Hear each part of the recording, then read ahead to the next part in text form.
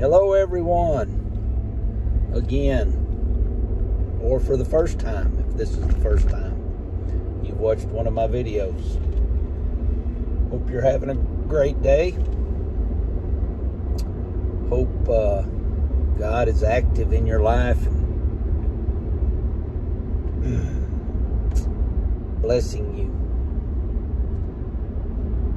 It's just a blessing to be able to have another day. I hope you have that mindset. Another breath in my lungs.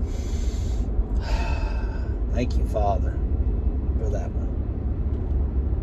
That's the attitude that we should have.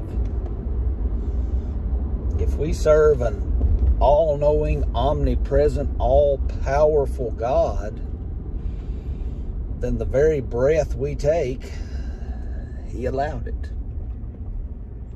And if we say we believe that, are we living our lives as such? That God sees all and knows all and is in control of all. That got me to thinking as I was getting ready this morning.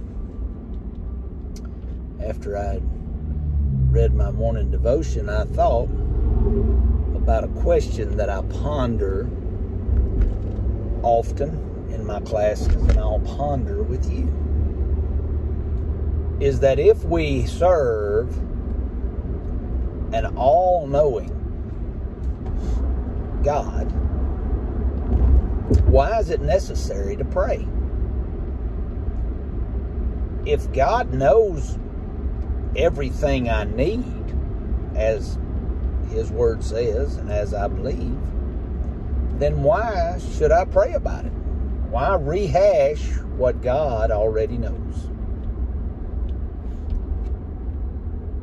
Well, I would argue it's twofold.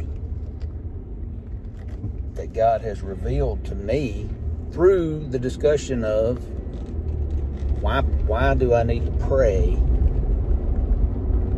if God already knows my needs? The first thing that He revealed to me is your prayer shouldn't be all about your needs and all about the needs of others.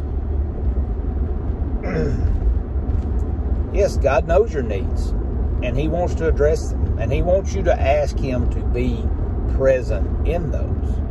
But that's shouldn't be the main focus of my prayer life. It's not to just go and tell God what I need. He's not a vending machine. But a lot of times, if we're not careful, our prayer life can consist of treating the Creator of the universe like our personal vending machine. And then we wonder why our candy bars keep getting stuck. You know, if you've ever bought much from a vending machine, I'm sure you've had that happen before. You put your money in and you push the button and the candy bar comes out and it's just kind of leaning over. Don't fall down. Makes you mad. You get mad about it.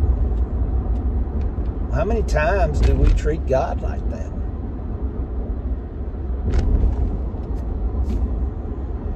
And not necessarily that the candy bar didn't come out, but it wasn't the one I punched. That's the other part. You know, God works for His glory, not my glory. God's prayers and God's purpose for our life is to glorify Him, not to glorify me. But I want to get mad, well, I put my money in. Father, I put my money in and I punched E1, which was a Snickers bar, and you gave me a Butterfinger. That wasn't what I asked for. I wanted a Snickers. But that happens. Most of the time, I would argue, that happens. All of the time, if I'm praying with me in mind or my own personal gain, then that happens. God doesn't give me what I pray for. God answers my prayer, but he answers it with something different. I know you wanted a Snickers, Kevin, but I gave you a Butterfinger because you're going to enjoy it more. You're not going to realize it now, but you will. And it takes time for that to sink in and for me to realize that, you know what, God, I'm glad you answered that prayer the way you did. Because you're right, it did work out better. Not that he needs me to tell him that he's right, but, you know, I need it for myself. And that's how we grow spiritually, is through that.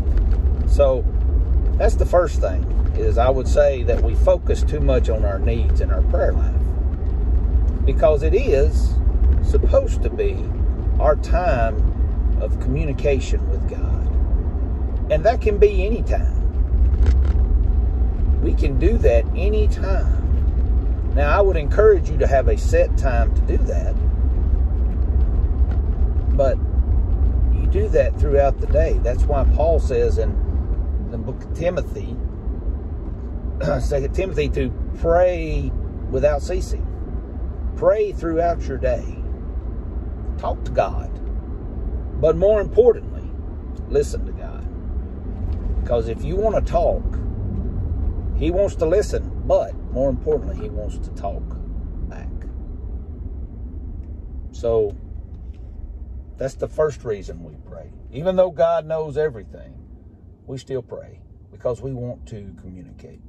The second reason is that's how we access what God has for us. That's how we access it. I always give this example because it's one of the best ones I ever heard. You know, God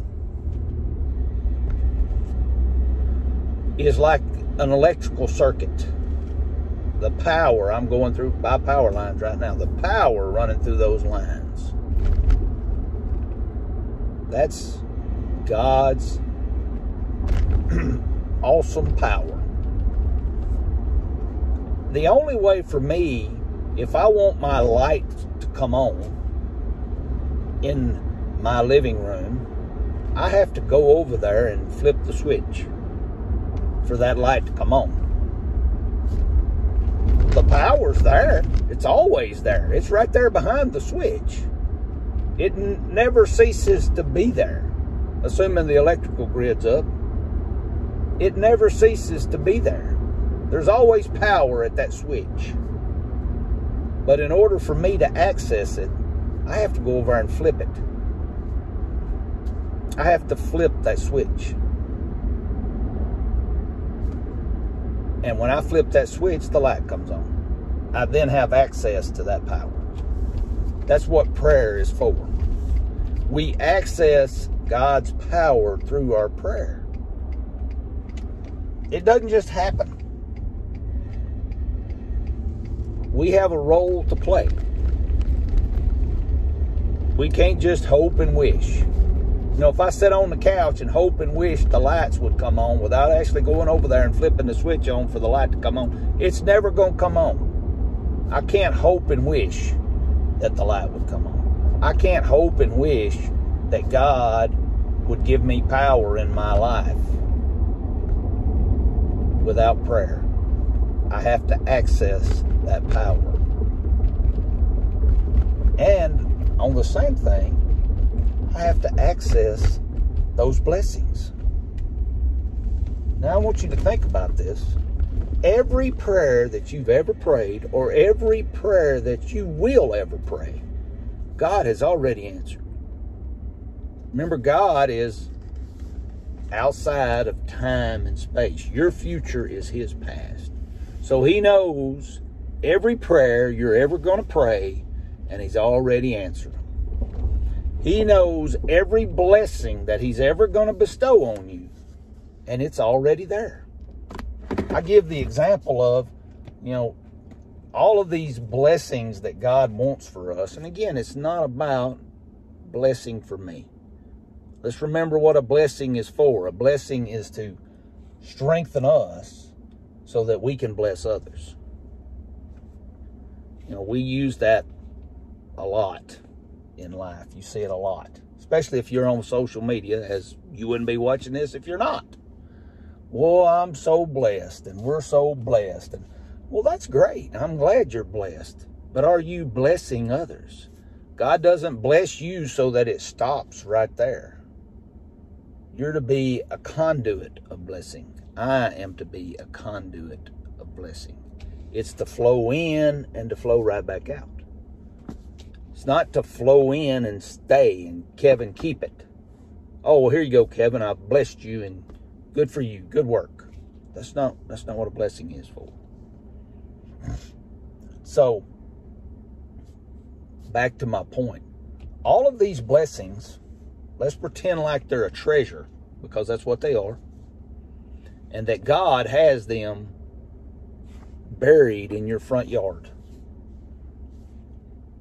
So that's the third reason that we pray, is to access what God has for us. Not only his power, but the plans that he has for us and those spiritual blessings.